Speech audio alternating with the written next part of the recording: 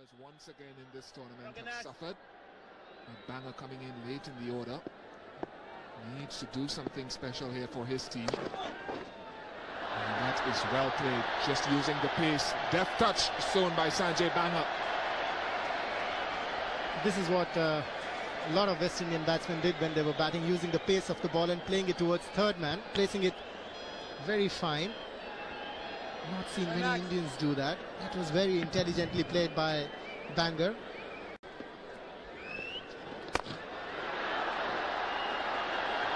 Well, he hasn't hit that in the area that he aspired to, but he's got enough bat onto it. He squirted that away very well. He does favour the offside very much. Sanjay Bangar made room for himself and found the gap well. Carl Hooper now continues. And that's in the air. Someone's getting under it, and he doesn't get there. Looks like Corey Collymore when needed. And that's a good shot. And Collymore does well. Gets a boot to it. Certainly saved a couple of runs there. Powell. That is a big hit. And that's gone all the way. Magnificent from Sanjay Bangar. Well, it doesn't matter what he did in the test matches.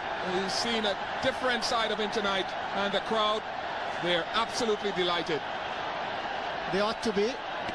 India move closer now. 53 runs required of 51 balls. A flighted delivery. Very well timed by Sanjay Bangar.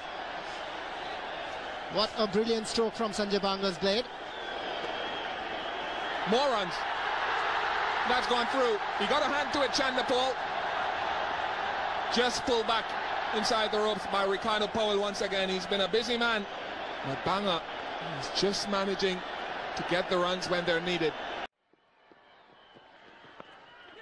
And he's gloved it to Ridley Jacobs, just out of his reach. A great delivery coming out of the blue. Sanjay, you were just mentioning how difficult it is. Plenty of drama on the field. And he's gone over the top, and it's flown well clear of the sweeper cover. Sanjay Bangar has become a banger.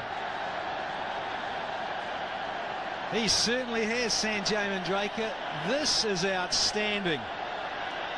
He's just leant back on this. He's come back over the wicket, Pedro Collins, and just opened up the offside for the right-hander.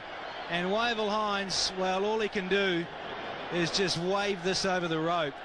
33 balls. And more to come.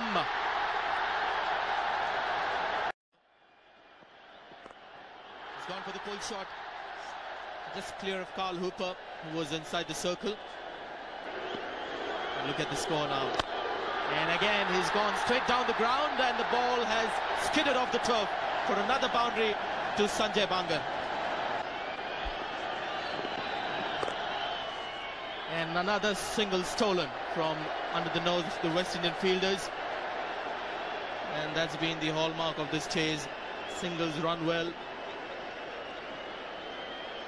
And mingle with some bold shots over the fielders, some sixes, boundaries. And of course, this pivotal partnership of 92 now of 64 balls between Dravid and Bangar. Extremely frustrated faces out there. I've posted 324. This is the third best run chase ever in one-day cricket.